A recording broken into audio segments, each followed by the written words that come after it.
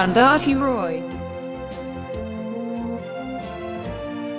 The secret of the great stories is that they have no secrets. The great stories are the ones you have heard and want to hear again.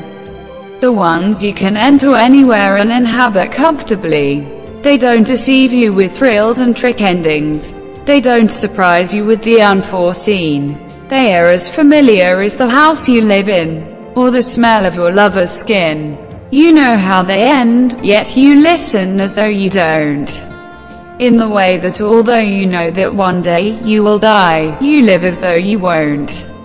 In the great stories you know who lives, who dies, who finds love, who doesn't. And yet you want to know again. That is their mystery and their magic.